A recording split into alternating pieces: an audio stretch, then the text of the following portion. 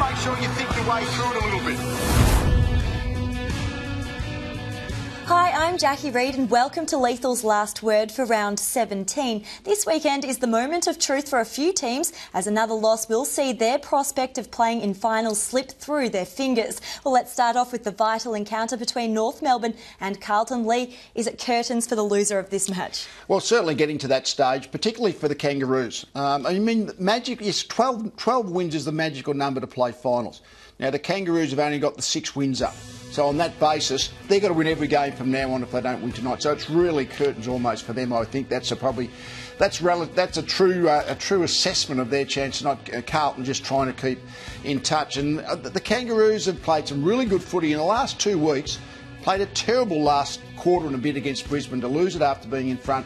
Fantastic against Richmond a couple of weeks ago, and Carlton played some good footy as well. So it's which one can actually turn it on tonight and play the best for the 4 quarters. Well, let's take a look at a couple of key issues, and you've pinpointed the 2 skippers, Mark Murphy and Andrew Swallow. Well, I think both sides have got an issue that when things aren't going well, I think the on-field generalship of their leadership core isn't good enough. Now, you always look at the captains first, but really it's only the starting point. It's not just about the captain, but the captain is always the starting point, I guess, to that on-field general.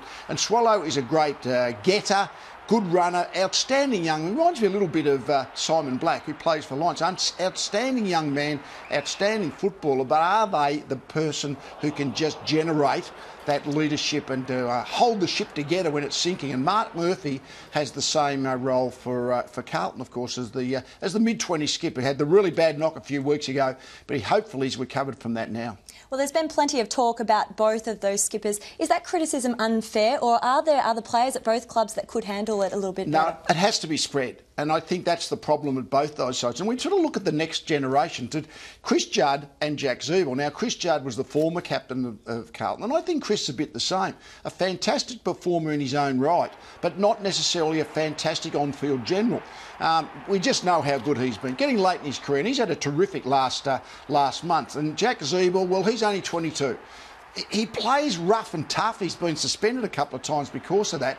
Whether he's the on-field general, time will tell, but certainly that core for both teams. I mean, the core has to be 6, 7, 8 players who hold the team together, not only can play good footy, but can just be that the on-field organiser to keep composed when the pressure's on. So Judd and Zeeble will be just as important as Murphy and Swallow will be for the 2 teams. Do you think it's a little alarming that the Blues still rely so heavily on Chris Judd? I mean, he turns 30 in a couple of weeks. Well, it is, but he's been a wonderful player. I mean, he's getting into the veteran category, but he's been one of the all-time greats. So it's not as if he's 35 and like Boomer Harvey is still going well. He's still got plenty of footy left. Well, let's go to the key tactic, and how would the Blues cope with the tall timber of the North Melbourne forwards? Well, one of the reasons that the Kangaroos have played really well at Etihad Stadium is because they've got good height, and obviously in the really still indoor stadium, the ball hangs in the air, and you've got your Petrie and you've got Black and you've got Tarrant. So when they're marking the ball, they're really dangerous players. So it does put the pressure on the Blues defenders. Jamison and Watson and McGuinness are the 2 that are actually now supplementing defence, and of course Lockie Henderson. There's no doubt that Carlton would like to play Henderson in their forward line, but the question is, can they afford to weaken their defence that little bit? Where would you go with him? Would it go attack or defence? I reckon I'd be starting him forward, to be honest, and hope that Watson and McGuinness can do and Jamison can do the job. And I mean, you can always go back, but if the ball keeps bouncing out of your forward 50 because you're not getting it in there, it puts your defence under enormous pressure anyway. OK, Lee, last word. Who's going to win this one? Well, I saw the Kangaroos' magnificent win against Richmond only 2 weeks ago, so I'm going to go for the Kangaroos. So that's Lethal's last word on tonight's crucial clash between the Roos and Carlton. To an intriguing matchup on Sunday afternoon at the MCG, Richmond hosts the Fremantle Dockers, and Lee, it's yet another big test for the Tigers to see if they can beat someone above them on the ladder. Well, absolutely. At the moment, the Dogs are 6 points ahead of them, so not only that, they've got the home ground advantage at the MCG. They ran them to a point, of course, at Subiaco early in the year, so I would have thought it's just trying to keep in touch with the Dockers to maybe grab that top 4 position. That's even more important than the beating the side above them concept. Do you think this is a must-win for the Tigers, given the Dockers are such a depleted side this week? Well, the depleted side, Pavlich has hardly played all year. Ballantyne's out again this week, but really and McFarlane's out, so they are significant out. But they've had significant outs all year, the Dockers, and they've just played extremely well. We have a look at it. The Tigers' last 2 weeks not so good. Terrible against the Kangaroos 2 weeks ago. Not just got ahead of over the top of Gold Coast in Cairns.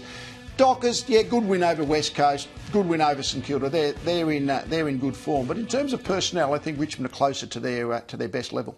Well, let's take a look at the key indicator for the match, and it's a battle of two distinctive styles: that free-flowing run of the Tigers and that suffocating Dockers' defence. Well, as we know, Richmond play best when they can get a bit of run off halfback through Hooley and through Delidio, players like that. But one of the things I reckon when you play the Dockers, Geelong I reckon showed the competition how to go against the Dockers at Geelong a couple of weeks ago. I reckon first priority is to stop the Dockers scoring. Because the way the Dockers play, they are trying to stop the opposition scoring, and they get you on the rebound. But I think the Richmond halfbacks have to be careful not to go charging forward of centre too much. I think they have to really, a Delidio or someone like that has to hang back a little bit to make sure that the open forward line for the Dockers can never be run into unopposed. So from that point of view, sometimes the first priority is to defend and stop the Dockers. Second priority is to score yourself. I think that's the way to beat Fremantle the best. Well, let's take a look at a couple of key players for Fremantle. You've picked an unheralded pair, Chris Mayne and Michael Barlow. Well, they're two really important players to their structure. Barlow is really a hard-running getter. He gets the ball in tight, wins the clearances, but he runs into space. And Chris Mayne is really interesting, particularly when Pavlich is out. But Pavlich has been out most of the year. Ballantyne's out as well.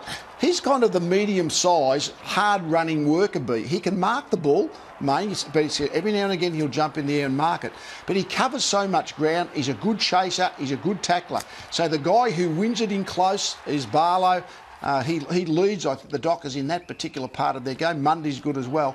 But Mayne's going to be really crucial, particularly this week with a few players missing in that forward line bunch for the Dockers. Well, let's have a look at your key matchup, and you've gone with Stephen Hill and Nathan Foley. Always look at the players who carry the ball. They're probably not going to be matched up directly against each other, but they play a similar role.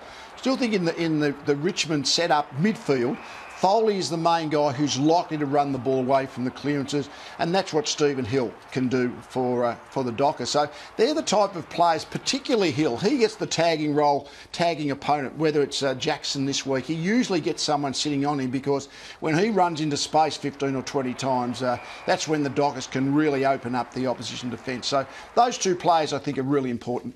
OK, Lee, last word. Who's going to win this one? I'm going to go for the Dockers. I think good defence normally beats a good attack, so I'm going to stick with the Dockers. Well, let's go to the rest of your tips for round 17, kicking off with the Kangas versus the Blues. Well, I think this is a 50-50 game. The Kangaroos at Etihad, I'll go for them. Hawthorn in Launceston, they're going to win almost 10 out of 10 against the Bulldogs, the way the two teams are placed. St Kilda, Port, I reckon Port will win about 8 out of 10 against St Kilda, so I'll go with them at this point of time. Collingwood, well, I reckon Collingwood up at Metricon, about an 8 out of 10. They would beat the Suns. Essendon, well, anyone's about a 10 out of 10 against the Giants at this point of the Giants' development. The Lions, probably an 8 out of 10 against, it's in Darwin, always difficult conditions, but the Lions there. I think the Dockers about a 6 out of 10 for me against Richmond, even in Melbourne. The Cats, I reckon they were 9 out of 10 against the Crows because Dangerfield's out injured. And the Swans, I reckon the Eagles have got a real chance here, but I look at it, the Swans are a really good team, so 6 times out of 10 I think they're going to beat the Eagles. So they're my tips. Well, it's certainly an interesting mix of games this weekend. Which one are you most looking forward to? Well, the Friday night game, the North Melbourne Carlton, because they can both play good footy. I'm interested to see which team can hold that performance together the best for the four quarters. Well, thanks for that, Lee. Thanks for watching another edition of Lethal's Last Word. Have a great weekend, and we'll see you next time.